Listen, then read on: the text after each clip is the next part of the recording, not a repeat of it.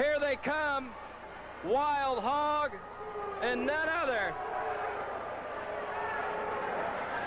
than his partner. Waiting him right now. This match is a 1-minute time limit, assisted by Wall at 2:68. King Harley Hogg. His opponent from the Caribbean at 2:41, Calypso Jim.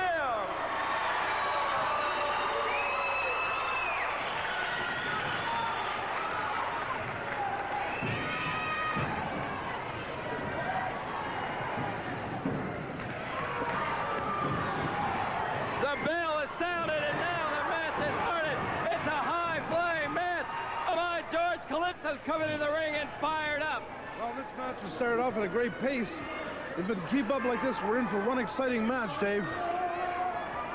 Calypso threatening to give him the punch, flirting with disqualification.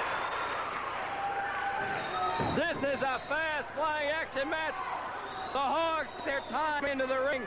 They didn't want to mix it up with the big Yukon. May have spot one of them right there in the aisle. I know one thing, there was a detour taking place, and Moose was making a detour.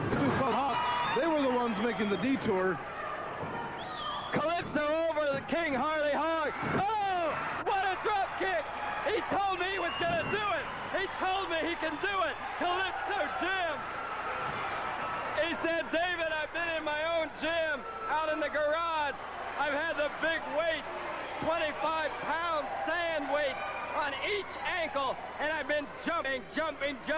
I've been listening to the music of Jeffrey Osborne, Patrice Rushen, Chaka Khan, and the Zap Band, and I've just been loving every minute of it, exercising with those weights, and now you just saw it, Calypso Jim giving a demonstration of what all the training is about, high-flying drop kicks.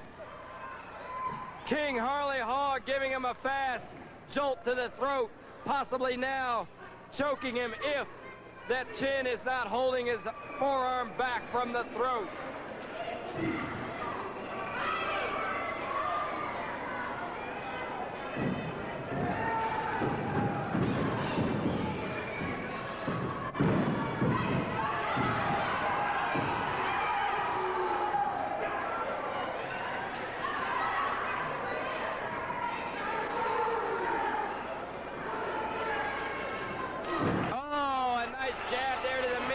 Of Hogg.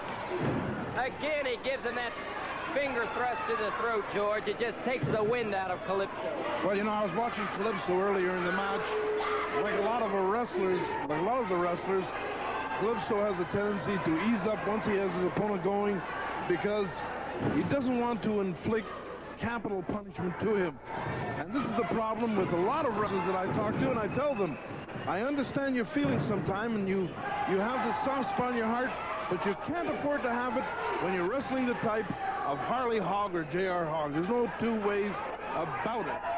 You're right, because they don't let up at all.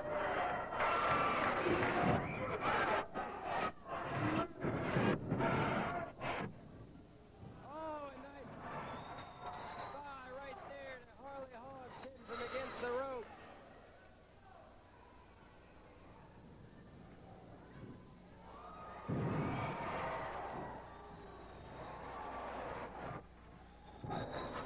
Calypso Jim taking him there.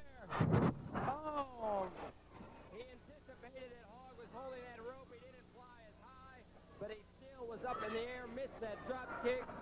And again, the wind is taken from Calypso Jim's sail.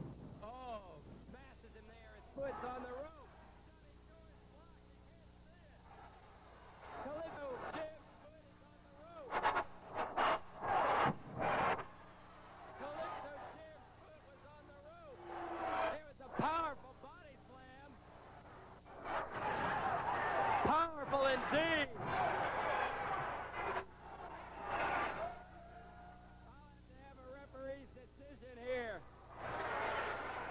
From Johnny Shorn. Johnny Shorn, we're going to need a referee's decision here. In fact, Johnny, the foot was on the rope. Did you see it? I didn't see the foot on the rope, so he stole Johnny Shorn declaring the winner of the match, King Harley Hogg, a disjustice, but the referee was blocked from seeing the action. No fault of Johnny Shorn, though. Fans